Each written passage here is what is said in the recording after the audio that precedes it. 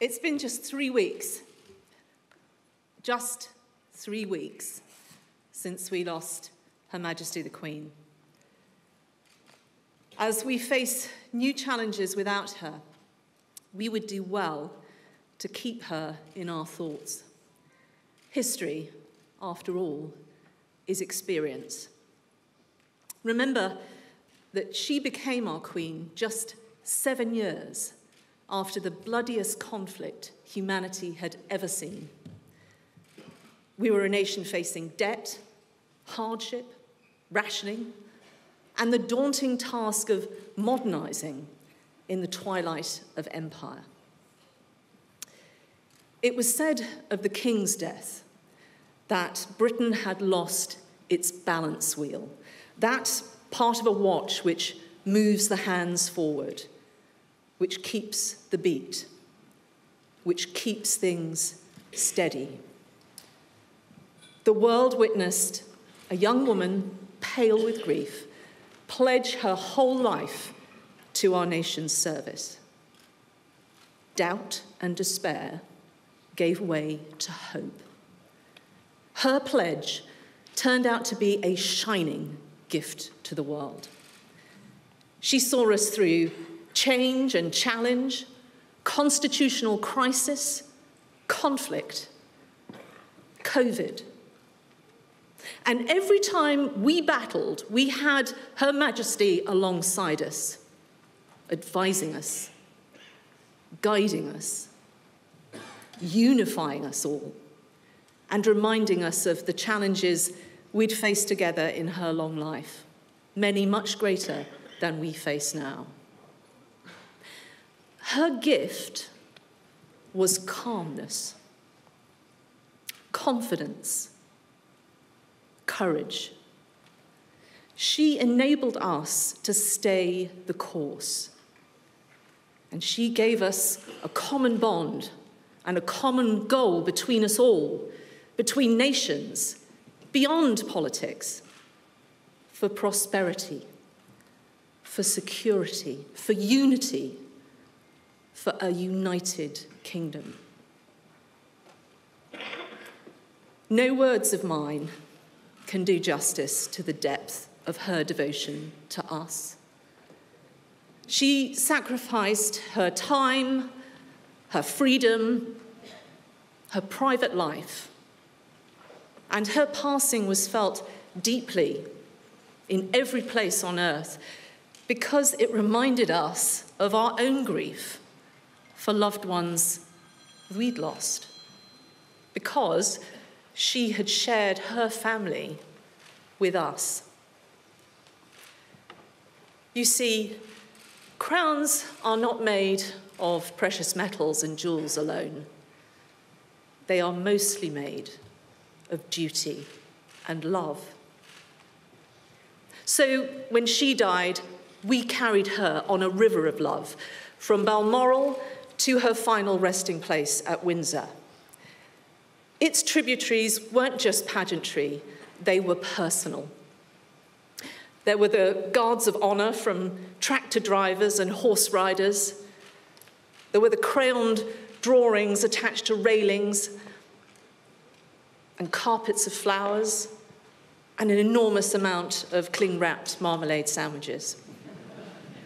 And prayers and thanks from every faith, and the ceremony of her church, the state, and her armed forces. Vigils and silences in the fading autumn light. Everyone played their part. Everyone worked together. That unity and pride and dignity are things that we will remember for the rest of our lives. It made us proud of our Queen and our country. Her final gift was to show us the truth about her remarkable reign. The revelation was in her meticulously planned final appearance. You see, our late monarch did not stamp her personality on the nation. She was the one shaped by us, by all of us, her people. The stoic, dignified, kind, patient, dutiful, queue-loving British people. That's why she was the best of us. As we mourned, we leaned on our constitution, on our traditions, and on our planning. We saw the pride, the people, causes, and organisations she cherished, and that this nation was the cradle for, many of which were represented in her funeral procession.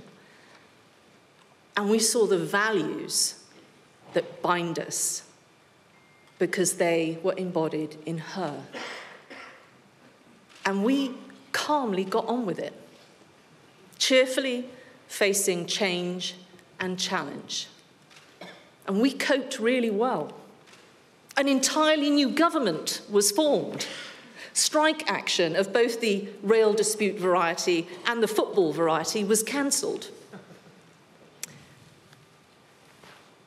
Supply of arms and support for Ukraine never faltered. We kept calm and we carried on, because that is what great people and great nations do. We're not measured in triumph. We are measured in challenge. And in that final journey, she brought us together again. She made us realize that duty and sacrifice and tolerance and, above all, love are everything to the British way of life. But most of all, we were filled with good wishes for our new king.